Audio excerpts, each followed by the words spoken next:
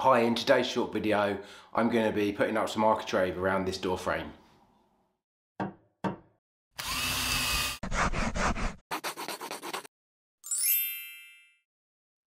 The architrave's already been cut to size and mitered, but there's a bit of a problem because this is an old door lining.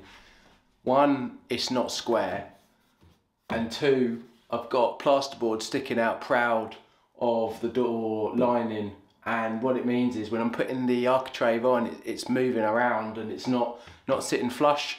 And in order to get a really nice mitre, what I'm going to do is I'm going to use my domino joining machine, and I'm going to actually put a domino in the mitres to make sure that the faces stay flush. I decided to use two 4x20mm dominoes in the bigger pieces of architrave. There is a smaller piece where I'm just going to use one. The architrave itself is made from 15mm MDF, so the dominoes are just for making sure the faces are flush. They're not really for strength or anything like that, so they don't need to be too big. In terms of the positioning, one's done using the little tabs on the machine, and the other I've actually marked 80mm from the corner of the mitre. On the smaller piece I've marked it 15mm from the inside of the corner. And to give some flexibility, I'm using the slightly looser setting for the slots on the vertical pieces.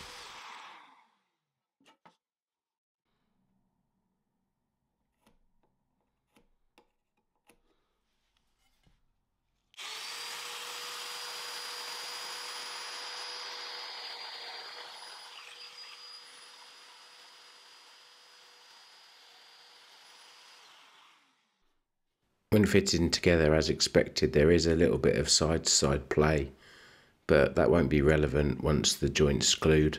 The dominoes are doing their job though, and the face is nice and flush. I'm using mitre bond to fix the joints together. You might know this as CA glue. It's just the actual glue itself and then an activator sprayed on. It works really well, bonds in about 2 or 3 seconds. You do have to be careful though. I've stuck my fingers together on a lot of occasions.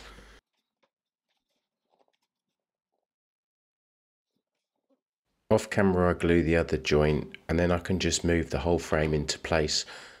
You're getting a lovely view of the back of my head, but as you can see, it does make the frame nice and easy to adjust and move around. And I've got no worries about the front of the frame being flush, and then I can just fix it. In this case I'm using 50mm brad nails. I don't need to glue it or anything like that. There's a wooden frame behind the plasterboard, so it's not going to be moving around.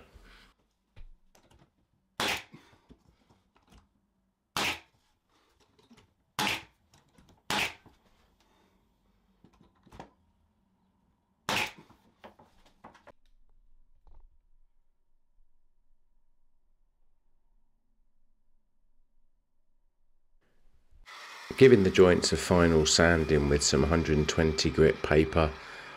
To be fair, I probably don't need to do this. It's getting painted and I am sanding away some of the primer, but I'm going to reprime the whole thing after I've filled the nail holes, and then it's going to be painted. That's the end of the video. I'm definitely going to use the domino again when I'm fitting architrave. It makes life so much easier. If you're not a subscriber already, please subscribe, and hopefully I'll see you again soon.